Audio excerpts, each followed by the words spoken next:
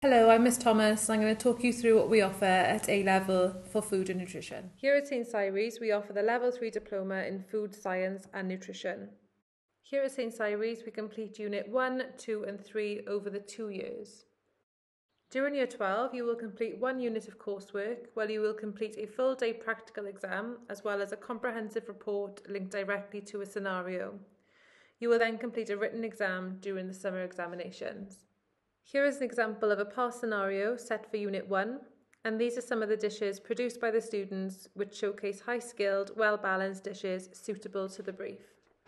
During Year 13, you will complete both Unit 2 and Unit 3. Unit 2 is all about understanding and exploring the risks in relation to food storage, preparation and cooking.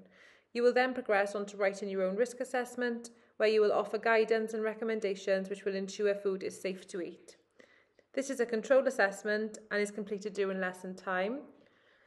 To complete the Level 3 Diploma, you will finish the studies off with Unit 3, experimenting to solve food production problems. The aim of this unit is for you to carry out food science-based experiments based on the problems proposed to you by the client.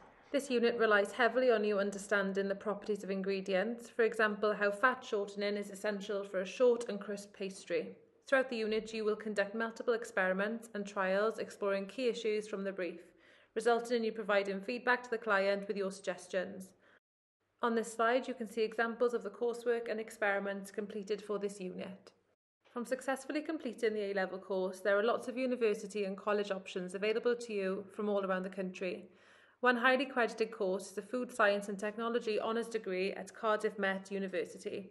This course is nationally recognised and professionally accredited.